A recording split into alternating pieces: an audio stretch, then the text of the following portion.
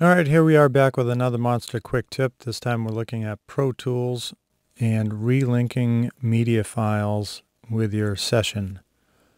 So let's open up our test project session today, which is relinking media files. So our file has been moved, and what happens automatically is we get this pop-up for a missing file. We can automatically find and relink, which is the easy way. Usually works pretty well, pretty quickly. We can manually look for it and relink it, or we can skip it all. For today's tutorial, we're just going to skip it because I want to show you from inside a session how to find that window and relink. So right now our file is offline, as you can see. So what we want to do is go up to Window, and we want to go to New Workspace, Default, and we want to go to our Pro Tools session and Audio Files.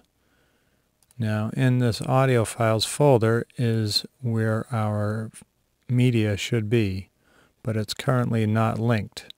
So what we need to do is right click and choose Relink. And you can actually choose, I'll close this window, you can actually choose Relink offline and the same window will open up. So this is the relink window that you normally will get if you choose to manually relink your media, as what happened at the opening of the session, but we chose not to do that. Alright, so in here we have three different window areas. We have our Explorer window. We have our middle window here, which is going to show all our files that we need to find. And our bottom window here will actually put the candidates for committing a relink to. So let's go ahead and dive down and find our file that we want to have, which is buried in here. And we can actually spread these windows out so we can see and read everything. And I simply moved it outside of a folder. So this is where the file is, and what you can see is our unique name ID, our unique ID in Pro Tools matches our file to be relinked.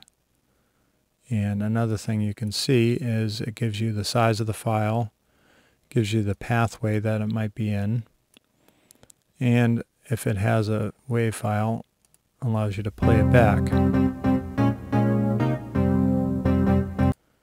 And if you had relinked here, you could play back here as well. So let's go ahead and click check mark on this folder because we want to search in this folder. Now we're going to left click on our file to be relinked and then right click on it. And then we're just going to highlight our file to be relinked. Now we're going to come down here and click Find All Candidates, and it found our candidates. So we're going to click this little window here, and this icon of the relink shows up for all three windows because we're going to relink this file, the actual media file in the Explorer window, to the project media file. And when that looks correct, plays right there as well too. And what we're going to do is come up here to the window Commit Links. We're going to click on this button, choose Yes, and then we're going to close this window and this window. And here is our file right back where it was. And